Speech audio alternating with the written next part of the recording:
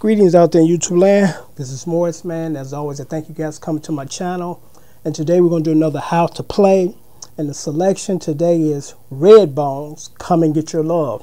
This song came out, I think, like in the early 70s from a Native American group.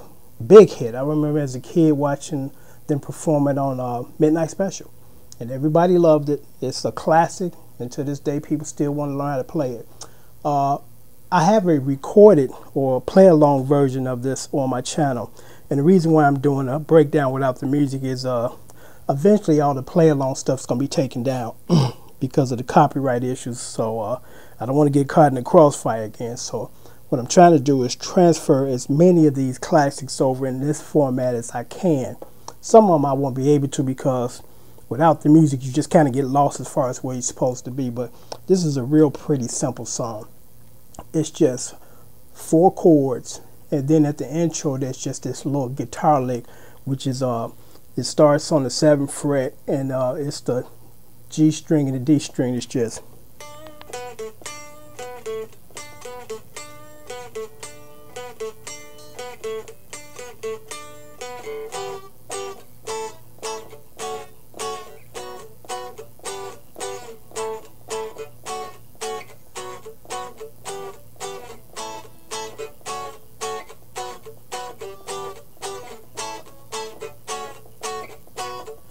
that is the timing, and all it is E minor 7, A major, D minor 7, or D major 7.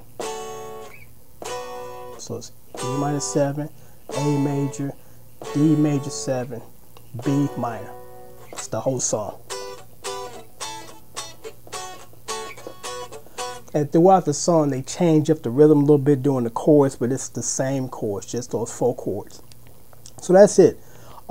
Again, you know, I hate to sound like a broken record, but you know, basically these videos that I do now is to teach you how to play these songs, not to teach you how to play your guitar. I'm not really going to get into it. My finger goes here, my finger goes there, because that's kind of a beginner stage, and you can't skip the basics or the fundamentals before you get into trying to learn how to play songs.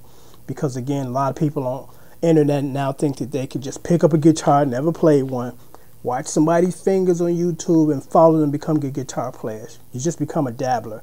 What you want to do is learn the basics and the fundamentals.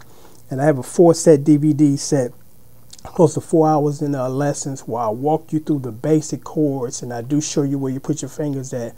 But when I do show you that, you know why your fingers are there, as opposed to just put your fingers here and just try to memorize the finger placements.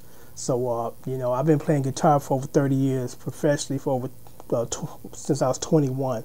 So I went through the trial and error of finding a guitar teacher that will teach me what I need to know and cut out that fluff. Because the majority of the stuff that they teach you, unfortunately, is stuff you'll never use.